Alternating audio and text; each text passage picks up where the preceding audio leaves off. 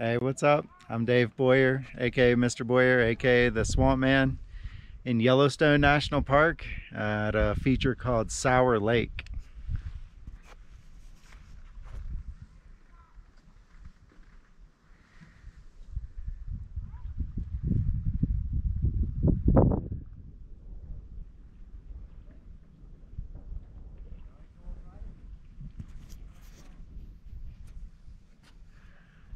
You should be able to see the bubbling water that's out there.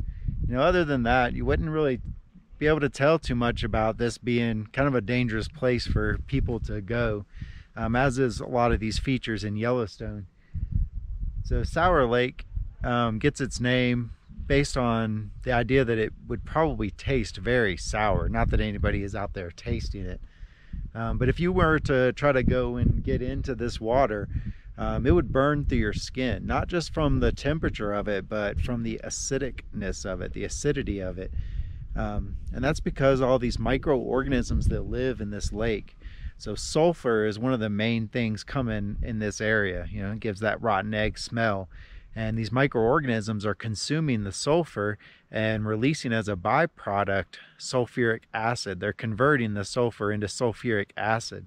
So this lake is actually full of sulfuric acid, which is caustic, meaning it could cause burns on your skin, or it's dangerous to you.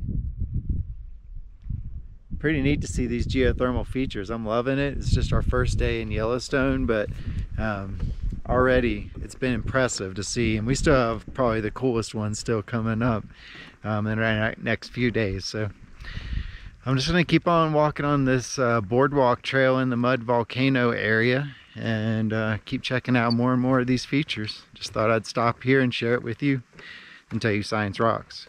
Peace.